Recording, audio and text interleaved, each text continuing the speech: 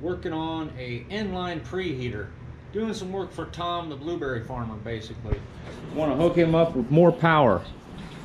What we're looking at here is the steam machete, which is a steam gun that I built that has many uses. Today we're focusing on organic weed management.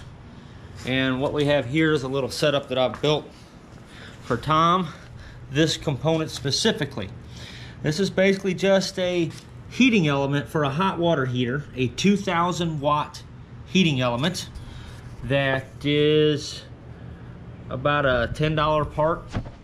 This whole part, just this section right here, costs about $30 to make, and it is a 2000 watt inline heater. Basically, we have our garden hose, we have the discharge, which is equipped with a thermocouple that is connected to this 160 psi pump, and the power output of this inline heater is controlled by this triac circuit. This is just kind of a breadboard configuration.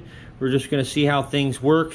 Eventually it will all be boxed up, this and the power output meter included, so that you don't just have all this stuff scraggling around. But I just want to get a look at its performance today, see how much more power we can crank into this thing. We're low on propane, but I think we've got enough to get the experiment started anyway.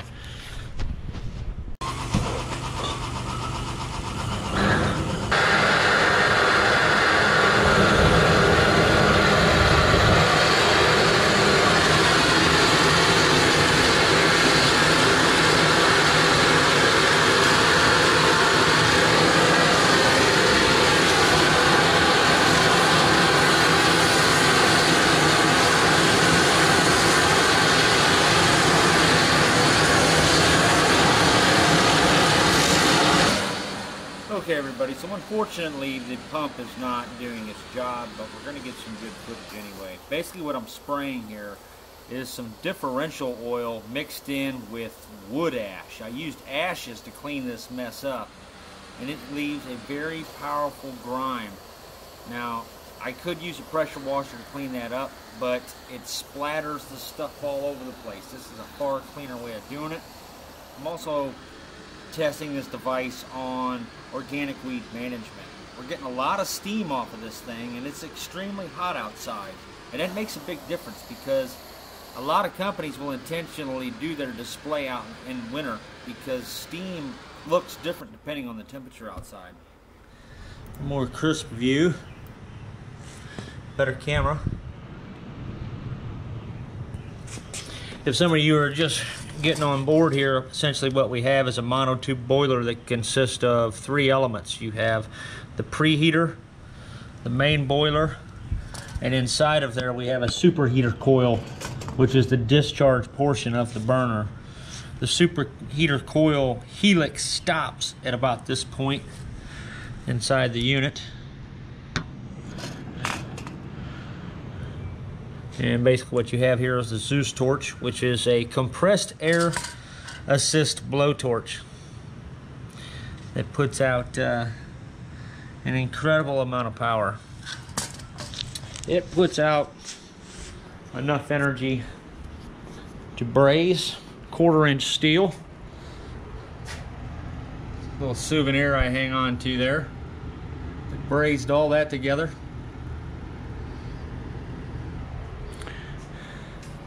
And it puts out more power than this rosebud as far as temperature goes. This right here I believe was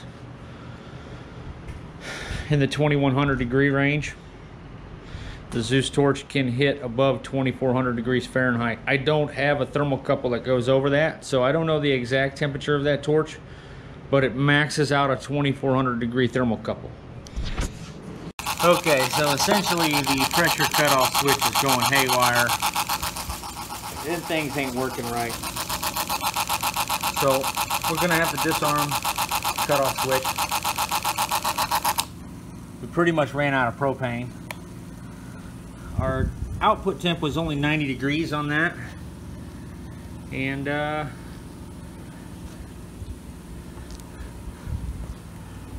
it did cut through this grimy, super sticky grease without any soap and with very little water. That stuff is just nasty.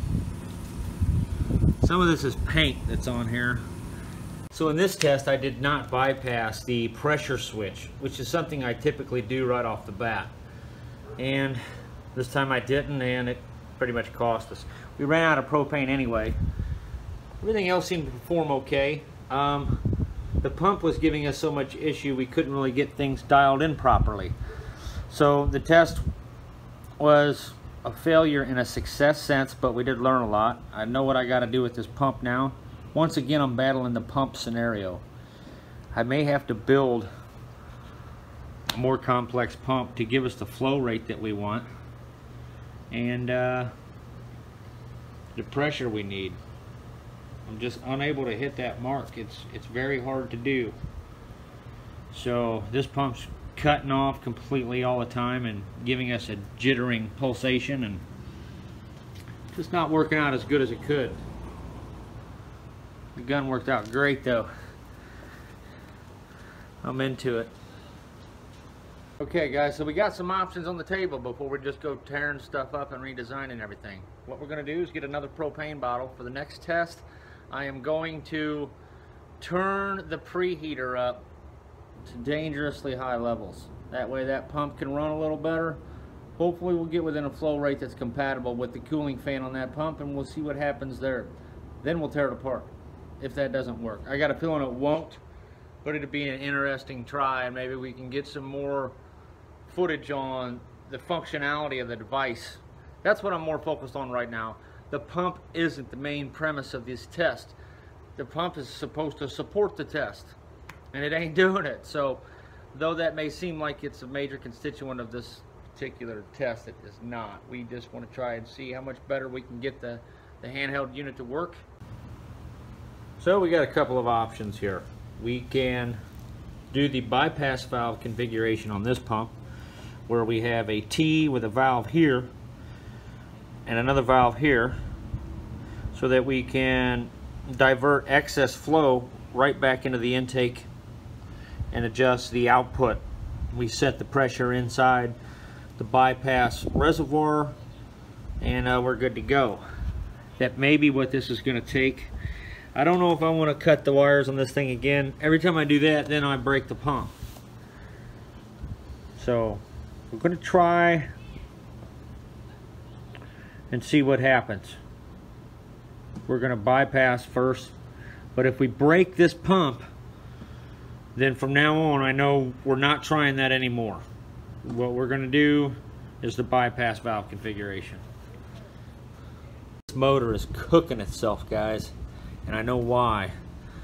It's constantly running on and off, on and off. It's never getting up to full RPM because of the load we're putting on it. It's inevitably going to die like that. It has to be able to run at a specific RPM for the cooling fan to cool everything off, and we ain't getting that. So things ain't as simple as you think when you got them on paper, which is why I don't put anything on paper.